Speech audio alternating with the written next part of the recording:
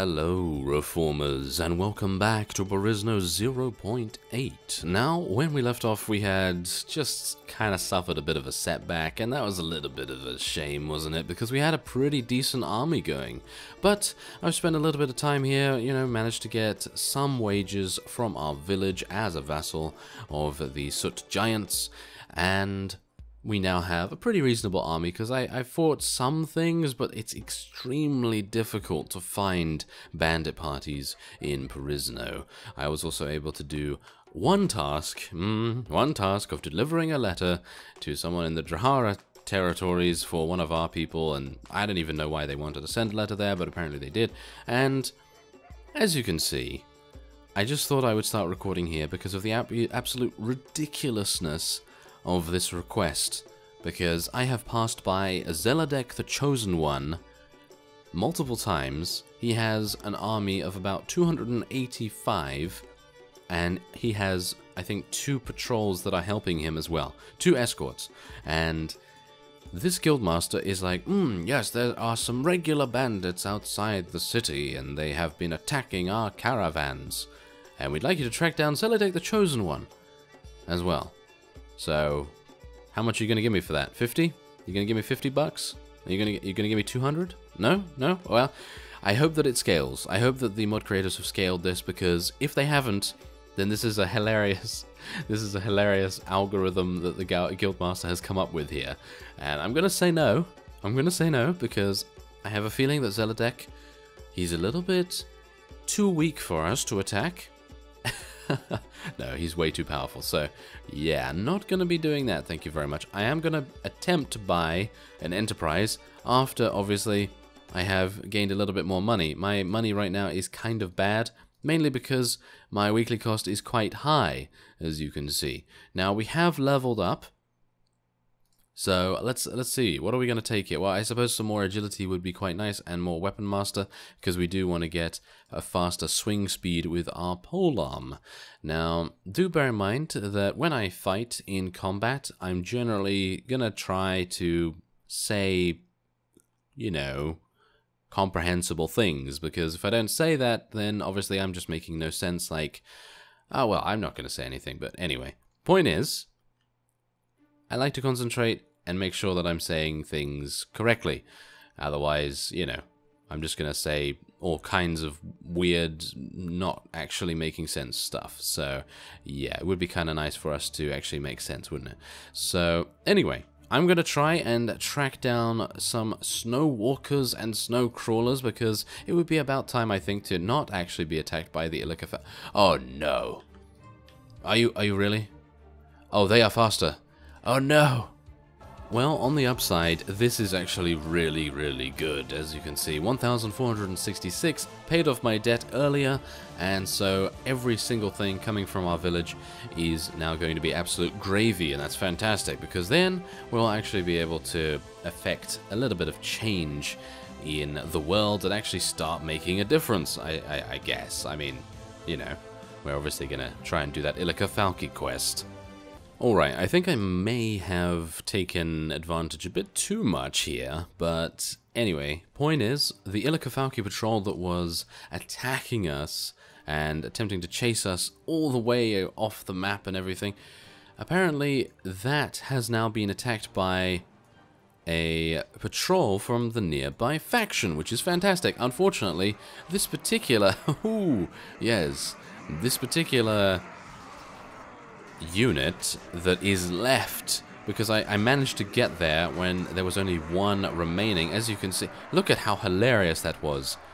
We are very, very weak right now, aren't we? Yes, very, very weak. If it took that many of us just to kill one of them. Now that's hilarious. So as you can see, there we go. Yes, it was fortunate to have you nearby. Oh, I was really very much hoping that we'd be able to capture and recruit the prisoners that they had available there, but apparently I was a little bit not lucky in that respect, because they had 84.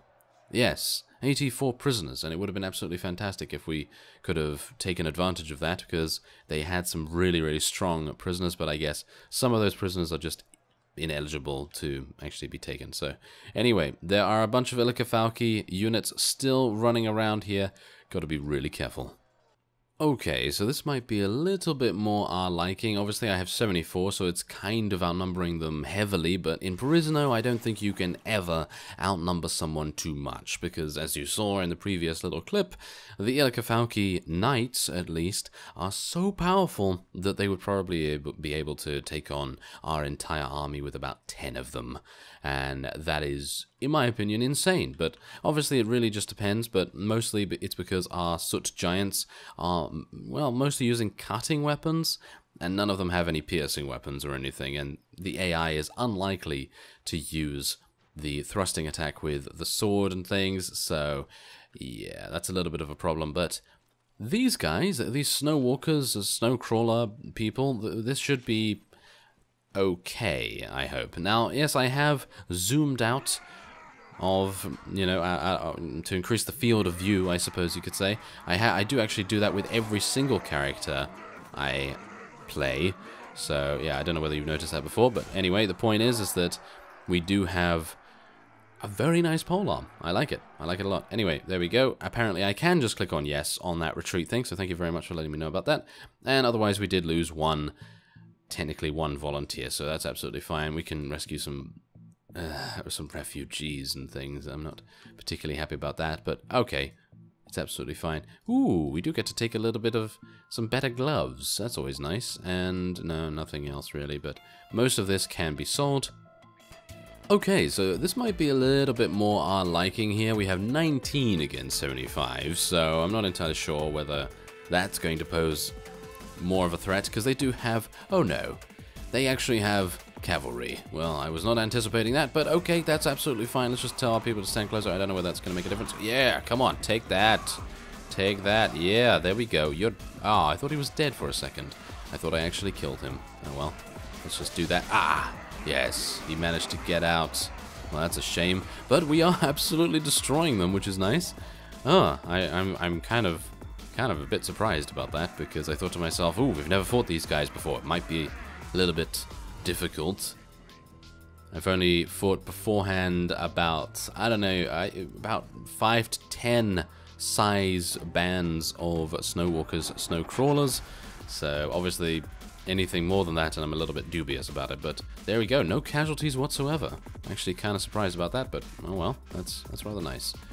Ah, this might be more of a challenge. We have 30 against our 77, and, well, the previous band of Sakar Raiders, they just did not stand a chance, but maybe these guys will show us that the Sakar Raiders are a force to be reckoned with. It's unlikely, very, very unlikely, because, I mean, we have some pretty decent units. I mean, they're not actually that good because they have, well, they're very, very low level, but okay. I'm hoping that I'm not going to actually get myself killed being at the front of this charge here. But it seems like I've not taken any damage so far, so I suppose that's good. Come on now, let's see if we can do some nice thrusts. There we are, that's what we like to see.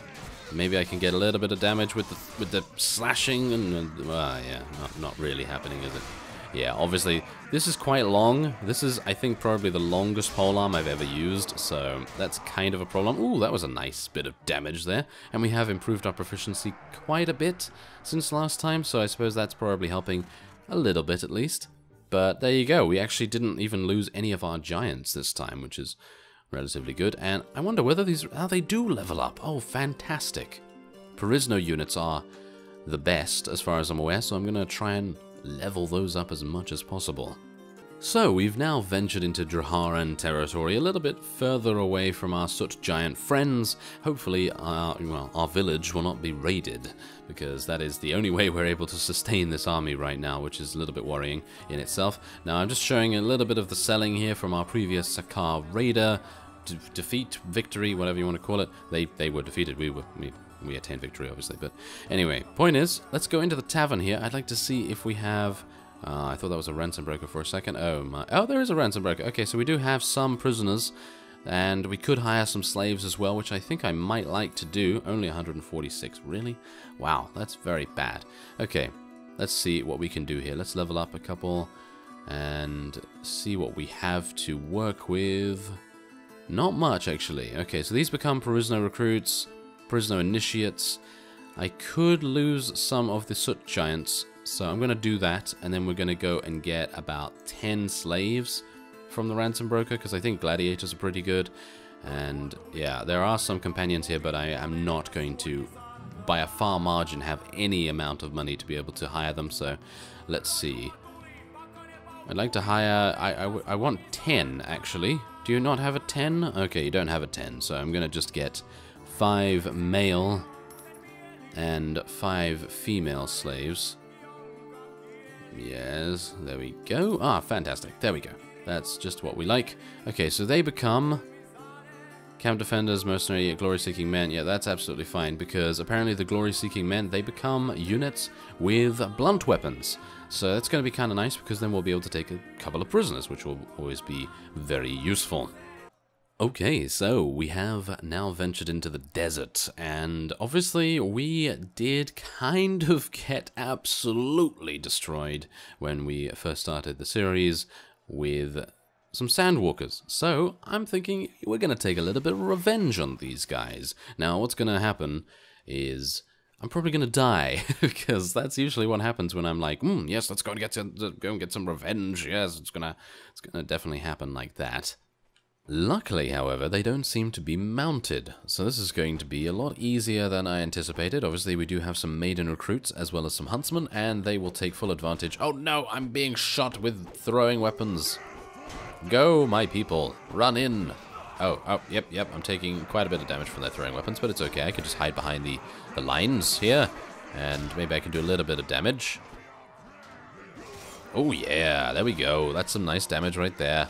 And maybe I can get a little bit more. I actually like fighting people that are on horses a lot more than actually fighting them on foot. I mean, I don't really mind not having a horse or anything. I actually just mind the enemy not having a horse. I think it's a lot easier for me to kill them when they're on the horse, but, well, maybe that's just me. Maybe it's because then we get a little bit more speed bonus, because technically they're using their own speed. You know, we're using their own speed against them, that is. Anyway, let's try and take a couple of these. Let's see what kind of loot we're going to gain from... Ah, yes, very nice armor to sell. And that's the reason I'm able to actually gain a little bit of a profit here as well, if you were wondering. Okay, now this is going to be the true test of our army right now. I'm actually thinking I'm going to leave a second, and we're going to just level up a couple of our units here, because obviously we don't want them to be too low level. And yeah, I think that's going to be pretty good. Okay, so yes, that's it. Okay, fantastic. So let's head in once again. Now, yeah, this is a bit of a problem, because obviously they only have 25 less, and they do, I think, have better equipment than we do. Obviously, I'm a little bit low in HP, so let's just take a look again and see what my first aid is. My first aid is Y, so let's press Y right now and heal ourselves, and it would be probably a good idea to heal our forces as well, just in case. And we're now gonna move in. Now this is, I think, probably a good time to stand closer once, I think. We don't have... Oh, we do have some cavalry. Oh, that's gonna be quite handy. Is it gonna be handy? I'm actually unsure about that, really. Maybe it is handy. I think we're probably just gonna actually charge in everyone, because they're just going to run at us with thrown weapons, and actually not run, they're just going to stand there and shoot us with thrown weapons, so that would not be very good. Hopefully the cavalry will break them up a little bit as well, but yeah, hopefully I'm not going to get targeted either, because as you can see, the Sandstalkers are very, very powerful for the most part, and I'd like to be... yeah, there we go, yes, very nice. Oh no, now I'm being targeted, need to get out my shield a little bit. Okay, there we are, that's what we like. Oh no, oh, there we go. Yes, there we are. Yeah, that's what we like. Okay. See, now that's exactly what I mean. The proficiency of the polearm came through there by being a little bit faster than their two-handed sword, which is exactly what we wanted it to do, actually. Okay. Now, is there anyone else? That's it? Wow. Okay, so we're able to take on a band of 50. Now, that's impressive. Even though we did lose quite a few. But on the whole, that just means that we are going to get stronger and stronger. Ah, we found a companion. Oh yes. Now, this is a companion that I had in my previous series of Perisno, and I personally feel like he's really good. I don't know if they've changed his stats at all, but he's only 600 orums, and that's partially the reason why I'm extremely excited, because usually the companions in Perisno are very expensive. So, there we go. Let's get him to join us. Very nice. And we do have a ransom broker here as well. Do I have any? I think I do, actually, yeah. I have one prisoner. Kind of pointless, but so, yeah, it's fine.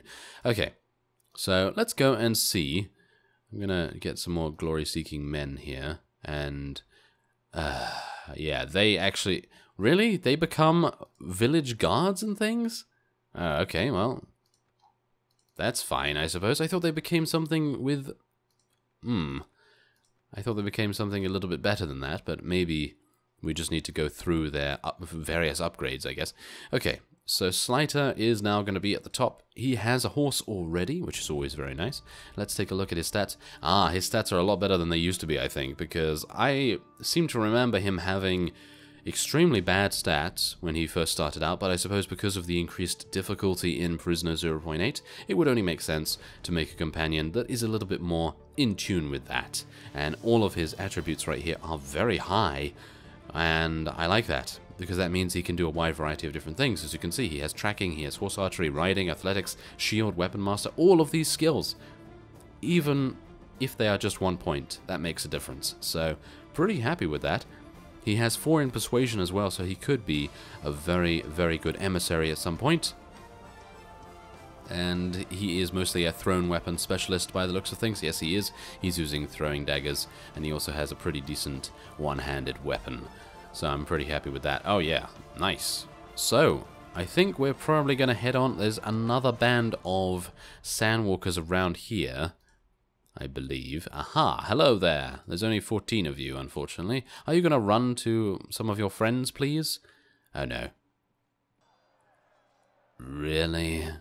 Really, Emir? Really, Emir Faris? I can't believe it, really. I mean, why would you run into someone that has a greater party than the person chasing you? No idea, but that's what happened. So, yeah, I think with that, I'm going to be ending this episode of here. I thank you very much for watching, and we're doing a little bit better now. Our progress is, well, getting on, isn't it? It's not setting us back too much, but it's kind of a bit of a slow progress. Got to be very, very careful in Perisno, this version at least. So, yes, I thank you very much for watching, and I will see you next time.